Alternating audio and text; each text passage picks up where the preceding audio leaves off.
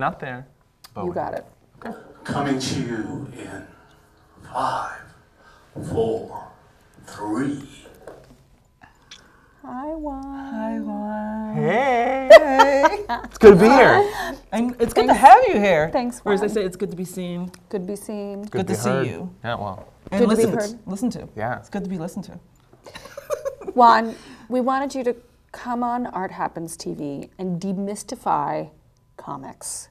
Can we do this in 25 Comics, minutes? graphic novels, well, they have so many different names now, but it is still essentially. I don't know if I can Comics essentially or- demystify Can we crystallize It's it? hard, but we can crystallize it, just like good, especially comics in Pittsburgh. So let's start. Oh, Okay, that's great. let's go to the beginning Of time. of time. Hieroglyphics. Hieroglyphics, Caves of Lascaux, Giotto. Yeah. Yes, All of thank it, you. yeah, comics. How did you get into comics? Are there other art forms that you were into before comics? Like, tell us a little bit about yourself. Juan. Yeah. So Set the stage. I'll set the stage. I'm in a snowy bedroom in Cleveland, Ohio, cutting paper, listening to a stereo, have an issue of Sandman open. I have YouTube vloggers talking because I'm young, I'm a baby. And anyway, in high school, just experiencing a lot of like different media and just wanting to do everything. I wanted to learn how to play bass guitar, but I have no motor coordination. I want to be great at skateboarding. I have no motor coordination. So that means you don't ice skate either. I don't ice skate. I don't snowboard. I don't jet ski. I do skateboard. But it's this thing of it's a very like personal practice, whereas in like music, my appreciation of music is a very personal thing. But then comics is a thing that it's personal and public. Right. So I can tell you the story of really like opening myself up completely to comics and just like turning my brain into a comic sponge. And that story really starts, if anything, here in Pittsburgh.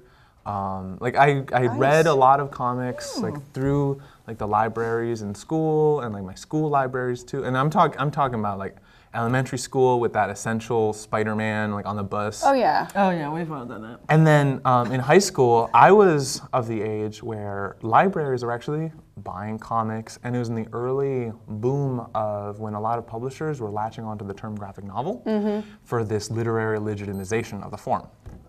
So I got to read a lot of comics in the library, which is great. And there were some things that I was coming across. I was like, I'm just not interested in like these like superhero stories because it's just like figures in space moving around doing stuff. I'm not interested in that. It's not doing weird stuff to my brain. It's not weird enough.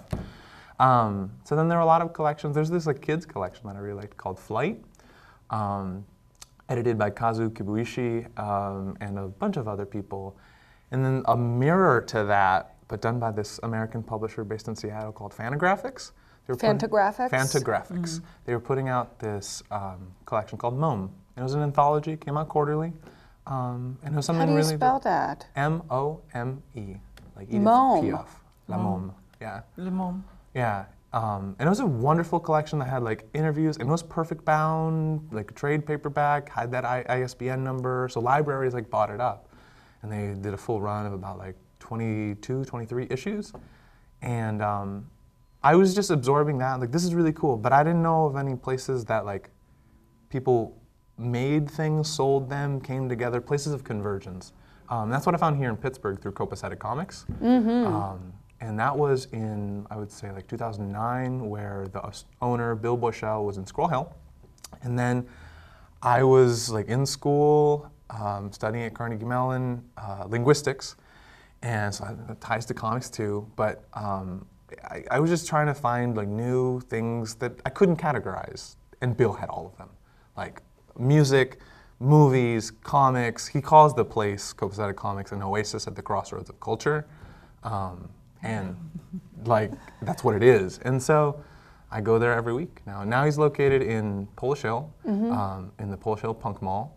We got Lily Cafe, what used to be Mind Cure Records, and then up at the top, Copacetic. So you can read some comics. I think he originally was in Wilkinsburg. BEM. Yeah, I used to go there Back in the all day. the time, back in the day. Yeah, and that he was a pioneer in terms of the selection that he had, of course, like back issues, and he had everything that you would want in terms, like, he's one of these like expert nerds, like uber nerds in terms of like how to categorize things, how to ship them, all that stuff. But like, that's only one of 800 other compartments of his brain, Right. which is incredible as a bookstore owner and stuff. It's also really super important what you're saying in terms of artistic influence, that I think about physical locations and encountering people as so important to creative process, more so than the internet. I mean, we talk about the age of information and you can access stuff, but really for me it's always been libraries for sure, and bumping into people and just talking to them, like about, you know, being in the old photo shops and asking people about paper and Or chemicals and how going to things comic work, book stores and meeting other fellow comic book or a nerds. place like Yeah. Caliban or something like that. And you know, striking So- up conversations and hearing about some kind of Yeah. book you haven't read, you know, sharing that kind of. knowledge. I exist in this like digital, physical existence that like we all have, but I think because of like how I grew up, more so than most people, and that I think sometimes people romanticize those, like talk about physical print, all those places, but I don't think you can speak to the importance of it. Even if you are romanticizing it, it's essential. And I wouldn't be the person I am if it weren't for random encounters that I made at bookstores, at the library, on the street, going to somewhere, whatever, like just catching up. It's huge. And with that store and like a lot of other bookstores here in Pittsburgh, what's nice is all the programming that they do. But just going into that timeline of Wilkinsburg, Bill Bushell used to do this anthology that he had a copier in-house, right? remember that. I forgot all Yeah, about so that. he was reselling old comics like Charlton, like old Golden Age comics too, and then bringing in kids, giving them an opportunity to read, adults too, but more so than anything, it was just like people didn't have anything to do. It was like the late 80s. I mean, people had a lot of stuff to do, but like it was a safe place to be, hang out, and be yourself, and just like talk about whatever, learn about whatever music. And he published, so like people, like, and he did whatever. He'd like sometimes would like write scripts for kids to work on. And there was a really strong crew. And there's been what I think is really beautiful at this new location in Polish Hill, through the kind of culture that has been created around that space of copacetic comics, an entire community of makers that have gone on to become who they need to be, but are tapped into this like just space of intersections. And Yeah, I think when you talk about spaces, I felt like it was a haven for me. Like, you know, we were talking about the 80s, there was not much to do. So comic book store was like a lifeline, you know. And so I'm so glad that even though he's traveled throughout the city, he still has this space. It's kind of, it's a really interesting legacy. Yeah. And like I take that entirely as my practice, just like being part of that family and that culture. And one of the fundamental tenets is people before profits. It's a store, but I mean, like, you got to stay open, but that's not why it exists. Right. Because if you want to make a killing, sell books on eBay. Right. Like, don't have a brick and mortar. So just speaking to that. Why engage with humans? Why engage with humans Yes, why? they're just accounts that you like ship objects to? Yeah. No, pardon me. Oh my God, it's fall and allergies. Sorry, people. When I was doing comics way back, right, we could never really imagine. I mean, there were animated television shows, but we never imagined the kind of industry that just has exploded from comics and Yeah. graphic novels or whatever you want to call it. Like, there's movies, there's toys. I mean, Yep. like, not just toys, there are stores with all the toys. Yeah. And now I see comics as not just like this space of commodified genres, like stories that are turned into other media, but fundamentally it's a traditional narrative that fits within a framework of fantasy, science fiction, mystery, romance, characters that you can like name on your hand, or maybe it's a crazy Jack Kirby story and like it's a whole pantheon. But fundamentally, there are these stories that get packaged and get repackaged in different ways. I mean, comics, at their essence, are commodified culture, and they don't claim to be anything other than that. So they exist and play with those tensions, existing as a capitalist art form, but they exist in a way that allows for subversion within that form, and I think that's really exciting. But where we are now, in 2016 with comics, compared to 1986, where you could have an explosive hit of a black and white comic like the Teenage Mutant Ninja Turtles that just exploded. That is still going. It's still going, Still right? going. And so comics are a really interesting place, I think, to talk about intellectual property. We see it in animation, we see it with like Disney, we see it with all these other things. We see it with corporations too, with logos, color schemes, all that. But with comics, the essential materials that you need to create something that can become an intellectual property is copy paper, a Pentel rolling writer pencil, or a Bic, just a Bic pen. Yeah. Draw it. A Sharpie. Draw it in a way, like suddenly you create something that sears itself into the consciousness of another person. Comics can do that, and all you need is a photocopier, a scanner, or nowadays, like a smartphone with a camera, put it online, and suddenly you've created something that other people could cash in on without consenting you. Like maybe you make a really cute looking little piggy. Make a cute little piggy. Someone really sees that it becomes super popular. A plushie maker wants to make a cylindrical pillow based on your design. They don't consult you, and you just created something that is going to sell thousands of dollars worth of merchandise. I would have never thought of that. But you can do that now. Like, and now we used to talk about newspapers as the primary form of publication for comics. But now, with the internet, and especially now with this kind of like decentralized image capturing network that we have with mobile phones and with the social media apps and just blogs that you can get those photos onto with immediacy. You draw something, take the photo, put it online, and people are experiencing it. Like, you don't need to draw it, send it to your editor. They do like photo stats that get into the newspaper, and then it comes out the next week. But there's something in what you're saying, how it ties into intellectual property, because while you have this immediacy of being able to share your work, it's not necessarily protected. Yeah. In a Right. sense, you know, there's still different kind of proposed bills out there that it could be considered an orphan work and up for grabs to Right. become that pillowcase that sells. Yeah, but also 10,000 of that that comics are operating on multiple fronts, right? So Yeah. you've got something that used to be almost exclusively in the newspaper that now can be reproduced in multiple forms, right? As a plastic doll, as something in a Happy Meal, As an animation. as a pillow, as a graphic print on a curtain. And it's a syndicated series on Adult Swim. It could go on the side of my glasses, whatever, you know.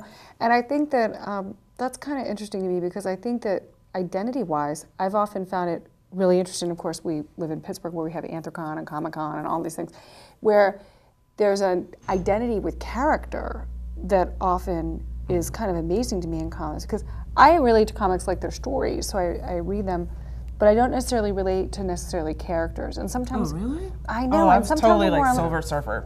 Right, right, and I get it, and I get it, but I don't do it myself. Yeah. So I find it interesting. So So to speak, talk to us something about I that. struggle with as a maker, and I say struggle with, and I should throw that word out the window because I'm just not interested in it.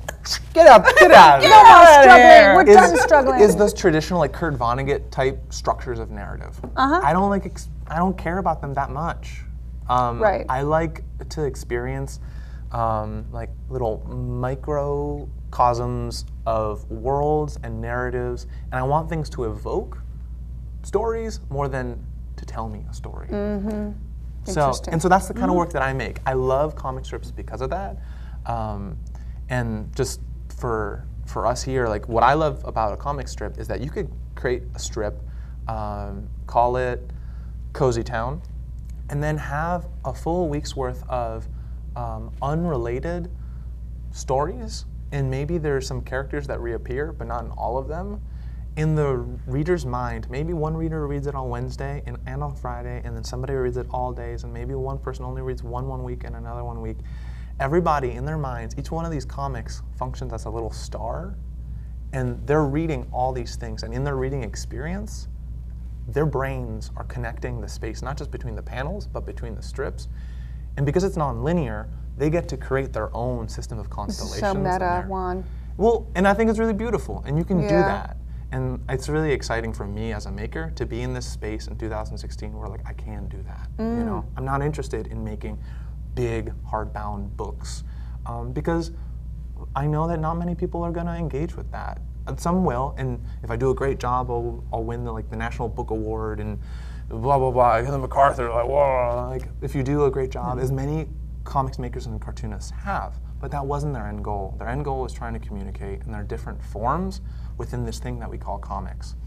And something that I want to talk about to demystify comics. Do it. Is when we were joking earlier on like hieroglyphics, caves of Lascaux. Yeah, it's real though. It's That real. is where stuff comes from. Yeah, and not only that though, but the thing that we call comics, I think, is we can expand the definition in a way that starts to bring in a lot of experiences that aren't storytelling and character based, but communicate something. And so I think comics fundamentally are when you have images and text and there's a tension between them in some way, whether they're polarized, they're synergized, they're moving together in some kind of way, that's comics. So I can look at a newspaper and how it's laid out in that information experience, that's comics. I can look at a billboard, that's comics. Some people will say, that's graphic design. No, but not only that, because if you just think about that traditional Juan's claiming. grid-based, He's claiming I'm it. claiming, yeah. Yeah, well, because you can look at the all these flag, Juan. traditional grid-based systems that Sure. graphic designers have been using, yes. But comics can do more than just that, more than just relay information. Or sell something. Or sell something, or create in a space for an emotional experience, as some like graphic designers like to work with. But it's an Well, it's like the Mayan tableau, right? It's Yeah. in some is a giant comic book that people still are not capable of deciphering. Yeah. The messages that are in there. So the codices, yeah. thank you. Yeah. The codices. Yeah, and you have that, and right now when we see people texting with emojis Yeah. interspersed with words, there is a visual attention, like that little chicken after one word will mean a totally different thing if it's after a different word. True. And so what is that? It's comics. But it's not in word balloons and it's not in grids, but you're arranging things so that they have this kind of like semiotic kind of communication. Yes. And you can use all these other systems, but that fundamental aspect of tension between image and word, that's comics. And you can do it in a way where it has word balloons that allow you to know who's saying what's saying what, because maybe it's a rubber ducky talking. Sort of direct the Yeah. the reader and the viewer. Yeah. So you're busting through this. So Yeah. I also how do you teach this? Because I know. Tell us a little bit about what you do with Well, the organization. that you- Yeah. I teach in a lot of different environments because, this notion of comics as tension between image and word allows everybody to experience comics and make them. I've taught in ways where there's like ready-made material, so collaging, where you're cutting out words, putting some images together, putting an image on top of an image, and creating that. And that's really great for people who are reluctant drawers. I've taught youth from kindergarten up through high school. I've taught like college students, adults, like here in the Carnegie Library System that have like great opportunities to teach there. And it's all based on, I usually think of who's coming to the table. And I have a lot of like lessons that are scaffolded to allow different things. Like we have these regular gatherings called the Pittsburgh Comic Salon. And at those gatherings, we meet at a couple different places, the Toonseum once a month, the Lily Cafe, Biddle's Escape. And with all these, like at that event, it's a lot of people who are either aspiring makers or already makers who are just looking to work in solidarity with other people. So whenever I'm preparing an exercise, an activity for them, I know for the most part what they know and what they're comfortable with. So I like to make them do things that they're not comfortable with. Right, to learn and expand. And for people who claim, oh, I don't draw, I haven't drawn in a long time, it's like, that's okay. That's totally okay, but you can draw. Sure. And so there's this thing that a lot of people haven't done, and because of how we handle education in the United States, a lot of people who didn't spend a time in arts education sphere with drawing have never really experienced this idea of connecting your eye with your hand, of contour line drawing. It's a beautiful thing, and it's really simple, and it can lead to so many other things. So with a lot of adults, that's what I'll sometimes ask them to do. I'll like place an object there, and I just ask them, like, blind contours are great because they can yield really funny things. Yeah. And so especially to break tension in the space, that's really nice. Even though people are like, that's a stranger, I'm not going to draw them. But you have them draw, and the drawing's hilarious. But there's also some really lovely hand-eye coordination that they're building. And I speak earlier about my lack of motor coordination. I have good hand-eye coordination when it comes to like these like small movements. Yeah. But I can't do like a pop shove it and land with like on my nose, or I can't like play the cello or a bass guitar or anything like that. Yet. I have this other kind of coordination, you know? Yeah. And I think that everyone can develop it, just as like It's your superpower. Well, we all have that superpower. That's cool. But I've honed it, right? It's just like we all can become more appreciative of the sounds and the music that we hear. We can become more appreciative of the images and the words and the tension between them in the world around us. And so that's what I like to teach. There are That's bass so players cool. who can't do comics. Just It's so you true. know. It's true. Just so you It's know, true. Just put it out there. But I'd like to make some comics with them. Hey, there Yeah. we go, an exchange for lessons, maybe. Yeah. So one, obviously you're super passionate about comics. Super. And I have a question for you. So two questions. You're going to have an upcoming show at the Greater Pittsburgh Arts Council, and you and Christiane are cooking that up. So could you guys tell us about that? And where can people find your comics? Sure. So for this show that we're doing at the Greater Pittsburgh Arts Council, it's going to focus on process and this expanded notion of comics as this like modality that so many artists in Pittsburgh work in. So we want to show how wide a spectrum we have here locally. That's, in my experience, traveling around the country, selling comics, just like interviewing people, like for a couple of just publications. It's incredible what we have here, and the number of comic shops that we have here that foster this appreciation of this mode of storytelling and of communication. So we want to showcase that, and it'll be during the January gallery crawl downtown. And what'll be exciting is that there will be work of artists on display. Imagine one page finished in a book. Maybe the whole book is like opened up, framed against the wall, and you'll be able to see the process of how the artist created just one of the panels. They were doing thumbnails in a sketchbook, then they refined that, they lightboxed it, or maybe they did it all with 3D modeling, or maybe they all did it in one take, and it was a very like a Japanese calligrapher, like, and that's all that they did, and instead their inspiration were like stills from Escape from New York, or something like that. Right, or anything. Or anything, because everybody's processes are totally different. So we'll have that, you can meet the artists, you can experience the work. And Demystifying comics. Demystifying comics, thanks. And then you can also go around, we'll have some books on sale of the artists on display, but also a wide little selection, just introducing a lot of Pittsburgh's gallery crawl Like a goers. pop-up bookstore? Like a pop-up bookstore. And then Like they a comic salon. I love that. And I didn't know we were doing that. yeah, we Did you are. tell me that part? Well, let me clarify. I wanted Let me to tell clarify. you. He's curating it. He's doing the book. I just like, hey, you're here. You're new to GPEC. We all love comics, so want to do a comic show. So Right it's on. really, I love it's it. really him. I have to thank, but I have to thank you for helping me spread my wings. Of course. Now, Juan, tell us, where can people find your work? People can find my work at juanjosefernandez.com. I was really lucky to get that domain. Wow. It's a common name. Juan Jose Fernandez. Yeah. .com. .com. Excellent. Do we need to spell this out for people? JUANJOSEFERNANDEZ.com. Oh, and speaking, wait, you won an award. I did. Yeah. won an award. We have, Wait, you tell us, Fuerza, we've got Fuerza. Fuerza. Fuerza. I'm sorry for mispronouncing it. Thank you. Tell us about this Yeah, award. that was. And congratulations. Yeah.